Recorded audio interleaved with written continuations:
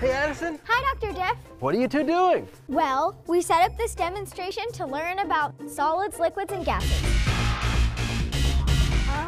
Dr. Jeff, I think your paintings are talking to us again. Follow me! In 3, 2, wonder! Whoa, I love this place. The bowling ball is still round and it kept its shape, which means it's a solid. That's right.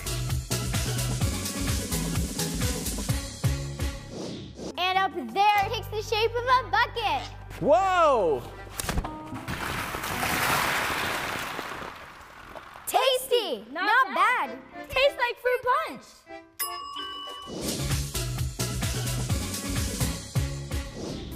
What about this icky rainbow slime? Is it a solid or a liquid? I think it's a liquid because it doesn't keep its shape. How about the air we breathe?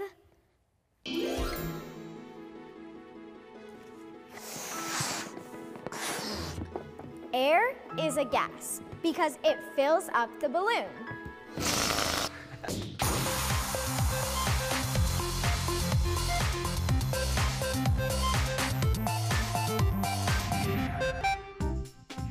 Today we will be learning about matter by making our own oobleck. First you will need water, cornstarch, a large bowl, and measuring cup. Next, add 1 cup of water. Then stir it up. Ta-da! Finished oobleck. So it's a solid. But when you stop squeezing it, it acts like a liquid and takes the shape of the container. Try it yourself. There are different types of matter. Solids, liquids, and gases. There are different types of matter. Solids, liquids, and gases. Solids, liquids, and gases. There are different types of matter. Solids, liquids, and gases.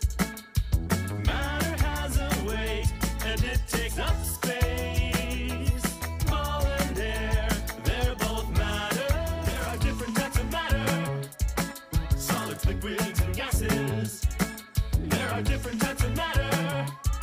Solids, liquids, and gases.